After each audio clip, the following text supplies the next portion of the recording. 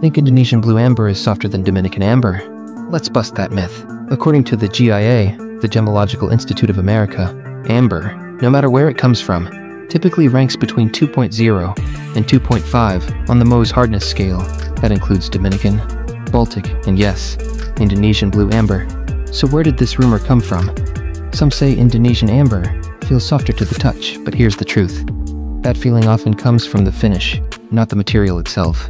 Many Indonesian pieces are hand-polished with a softer, wax-like surface to enhance the fluorescent glow under white and UV light. It's a choice of texture, not a sign of weakness. And get this, Indonesian amber is often older than Dominican amber, millions of years older.